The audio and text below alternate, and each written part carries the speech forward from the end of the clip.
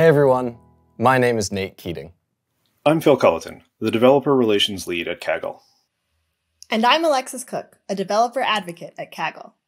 And today, we'll be showing you how you can discover and use our newly released pre-trained models on Kaggle to solve machine learning problems. Let's get started. Do you have a machine learning problem, but only limited data you could use to solve it? Or maybe you're looking to improve your performance in a Kaggle competition. For these and many other cases, pre-trained models can help. So what are pre-trained models? Pre-trained models are machine learning models that have been trained on a large dataset and which have learned general features, or patterns in data, which you can use or fine-tune to your own problem in a process called transfer learning. So what are the benefits? Building machine learning models from scratch can take a lot of time, use a lot of data, require specific expertise, and be resource-intensive. Starting with the pre-trained model can give you a head start on your own task, saving you time and money. Because of these benefits, the process of fine-tuning pre-trained models has emerged in the last few years as one of the dominant paradigms in modern AI systems. At Kaggle, our millions of users leverage pre-trained models every day. Using our leading platform of open datasets and huge repository of code samples, Kagglers use models to solve problems, win competitions, do AI research, and to learn. The Kaggle community is a source of continuous inspiration for us. So we asked ourselves, how could we make using pre-trained models on Kaggle even better? And we're super excited to introduce Kaggle Models, the newest addition to our platform. Kaggle Models is a hub to discover hundreds of ready-to-use ML models directly integrated into the Kaggle platform. Now let's dive in and see how you can use Kaggle Models. Thanks, Nate. Let's take a look at how to use Kaggle Models. Kaggle Models is a platform with over 2,000 canonical pre-trained models from Google Research, tfhud.dev, and other sources. Models are primarily organized by the machine learning tasks they perform, such as text classification and object detection, among many others. But you can also filter for models by data type, such as image, text, and audio. Or maybe we need a model that has been implemented in TensorFlow, PyTorch, or TF-Lite. There's a filter for that too. To access the full set of filters, we only need to click on the All Filters button, which opens a panel on the right side of the page. We can also search by name. We'll look for a bird vocalization classifier model that we'll use later in this session. Clicking on the result brings us to the model detail page. Every model in the hub has a detail page like this one, where we can find metadata about the model. So, information like the data it was trained on, the metrics that were used to evaluate performance, and the model framework. For instance, this specific model was implemented in TensorFlow, and it was developed by Google Brain, Google Bioacoustics, Cornell, and the California Academy of Sciences. It identifies bird species by sound, and it can distinguish between over 10,000 different types of birds. On this page, we can also find code examples for how to use the model. And the code to load the model is simple. We use hub.load and then just fill in the link to where the model is stored on Kaggle. We'll come back to this when we look at a code example. Another thing to note is that you can access all of the Kaggle community's public code that uses the model, and the discussions about the details of the model directly from this page.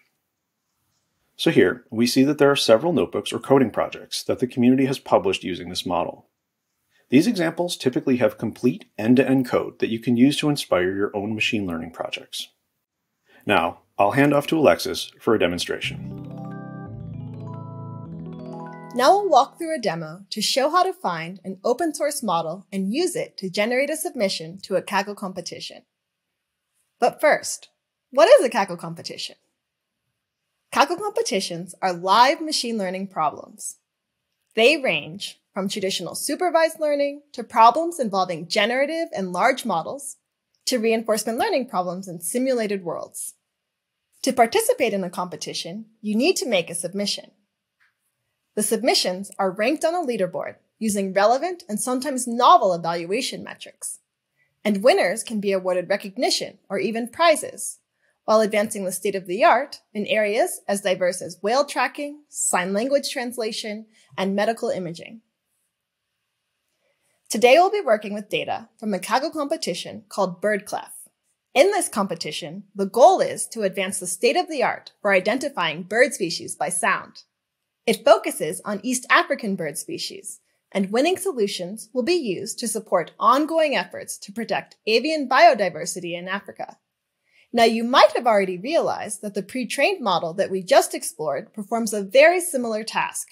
It also classifies bird species by sound. And if we return to the model, we can find several coding examples to help us get started. For the rest of this session, we'll discuss the code from the notebook titled Inferring Birds with Kaggle Models. It walks us through how to use the pre-trained model to quickly make a submission to the competition. In this session, we'll keep the discussion at a high level, so we'll skip past some details and focus on the most important pieces of code. We'll begin with exploring how the notebook loads and preprocesses the data. And to understand this, we'll need to return to the model page. If we scroll down and look for the input format, we see that the model wants 5-second audio segments, sampled at 32 kHz. And the notebook preprocesses the competition data in the same way. For instance, consider this clip of a barn swallow.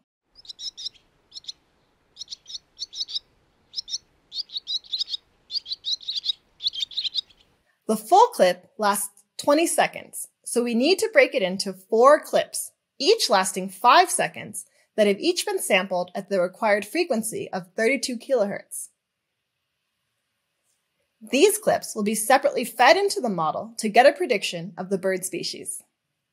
Here's some code that does just that.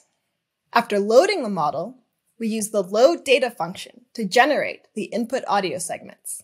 Then, we loop over each of the 5-second segments and generate a prediction. We do this with the infer_tf method that is built into the model. These predictions are returned as logits, so to convert them to probabilities, we need to take the softmax. The probabilities variable here contains the model's guess for the probability that the audio clip corresponds to each of the 10,932 bird species that the model was trained on. Using these probabilities, we can get the model's best guess just by searching for the largest entry. And when we do this for the sample clip of a barn swallow, for each of the 4 segments, we get 4 different predictions.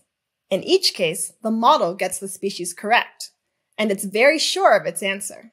But we shouldn't expect the model to get it right all of the time. For instance, consider another audio clip of a different species, this time a brimstone canary. The model sometimes predicts the correct species, but it's not as confident as the previous example. And in 2 cases, the model is predicting the incorrect answer, and thankfully it's unsure. That is, it predicts the wrong species and with low probability. And if we continue to look at more examples, we'll see some correct answers and some incorrect guesses, but overall, the pre-trained model is a good first attempt. And we can quickly generate a submission to the competition using this model. This will give us a nice spot on the competition leaderboard. And after making that submission, it's time to keep working to improve our results. We'll build off the pre-trained model to improve our predictions through a process called transfer learning. The main idea of transfer learning is that the competition data is completely new to the model. It has never seen that audio before, and so there are still patterns that can be discovered and learned from. After doing this, we can expect that our predictions will yield the correct answer more often, and we'll also be more confident with the correct answer. In other words, the labels that were already correct should be predicted with higher probability. Another reason why we really need to do transfer learning is, well, remember that the model can distinguish between over 10,000 different species. But the competition has only 264 species. Fortunately, most of the 264 are recognized by the model. But there are a few species that the model knows nothing about that don't appear in that collection of 10,000. So we need to find a way to build an understanding of these new species.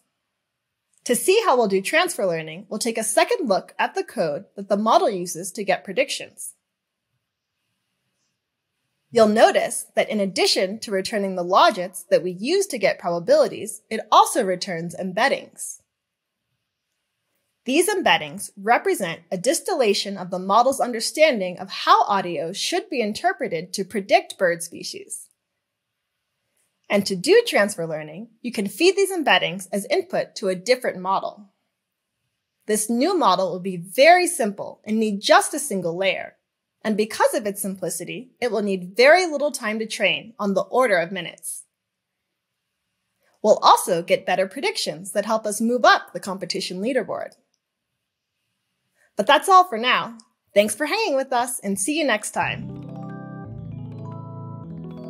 Thanks, Phil and Alexis. This was just a quick walkthrough of one use case for Kaggle models. We hope you learned something useful. We're working on making models easier to find and test, easier to embed directly into your workflows, and on better ways for you to share your own models. We cannot wait to see what you create. Thanks for joining us, and we'll see you soon on Kaggle.